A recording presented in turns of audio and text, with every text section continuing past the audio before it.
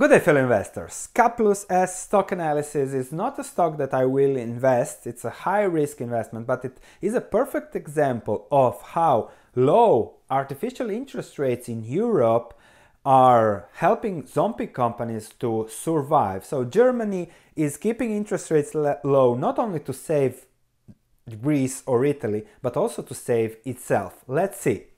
If I compare global that are competing amongst themselves, fertilizer producers, K+S is having no cash flow yield, it has a huge debt, it has management issues, it has EBITDA, but the debt to EBITDA is 7, so it's completely different from other good companies like CF, like Nutrien. The Mosaic is somewhere in between, and Yara is again highly stretched for their promises. What's going on with K+S?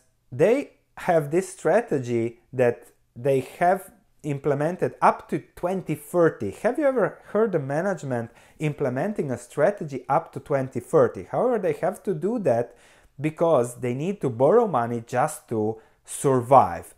They hope to reach positive cash flows after the big mistakes of the past, some weather influence, okay, but still the positive free cash flow will be hard to achieve if they miss on their promises. And their promises are that they will grow over the next, in this case, 15 years at 9% per year. Even if the fertilizer market grows at what, 1.5 to 3% per year, on average 2. So how are they going to grow 9% when they were terrible in the past? Beats me. But this is the promise they are promising their bondholders just to get the money, and the bondholders are desperate to get some yield. And things are not going well. They have had productions standstills in Germany. The Bethune mine that they invested huge amounts of money is challenging because product quality, it's not ramped up yet, so big delays, big costs. The EBITDA is 600 million euros, but still, with the huge debt of 5 billion and the investments and the capex, hard to achieve cash flows, and they still, even with debt to EBITDA of 7, they still pay dividends. And this is the worst reason to pay a dividend. This is intended to express our confidence for the current year.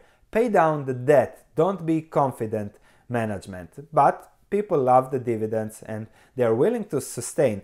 The fact that this is alive means that there is so much money in Europe that doesn't know where to go and fulfills the wishes of such a zombie company. As I said, they have 4.5 billion euros in debt. The debt to EBITDA is huge at 7, which is something crazy. The Bethune mine will be completed only in 2023, and their target is to have lower costs, 1/3 lower than their German plants. Cash unit costs 200 euros per ton, that's $260 per ton. Mosaic, Nutrien, they are targeting costs lower than $100 per ton. So even if Bethune is 30% lower than this, it will be even more expensive than Mosaic, Nutrients that can just turn on again a mine like Bethune at no cost practically. Plus the Russians, White Russians, Belarus is much cheaper. The only thing keeping K+S alive are the European interest rates, so I would call this a zombie company. So this company with terrible debt levels, terrible management, terrible success based on just one promise can borrow money up to 2024 at 3%.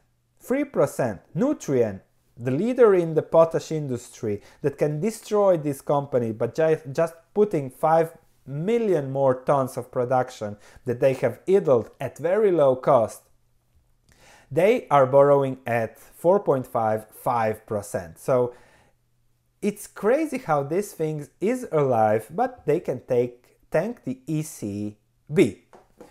Turnarounds are always possible, but 9% growth per year over 15 years, who are you? Bill Gates and Microsoft. So it's really crazy, and Of course, pension funds, they look at the yield, 3%. Yes, I know it's European junk, but I have so much money, I have to be diversified. Let's buy them. And the ECB knows that, and that's why the ECB will not increase interest rates, because these guys would go bankrupt, as would many other companies in Europe. So this is the situation. Unfortunately, this is not healthy because they have the money, they put up unprofitable businesses, and the real businesses that really focus on lowering costs like Nutrien are again hit because it's not fair. The markets are rigged and it's not fair for, let's say, healthy competition. Sooner or later this will have to end, because even with low interest rates, these guys are not able to turn a profit. If they grow 9% per year over the next 15 years, the EBITDA might get revalued, go from 600 million to, I don't know, 3 billion, which is their target. Times 10, it's a 30 billion company. Current market cap is a 3 billion company, but it's impossible that they grow at that rate. They will grow at max, at best, at 3% per year. So they will go to 900 million in EBITDA over the next 10 years.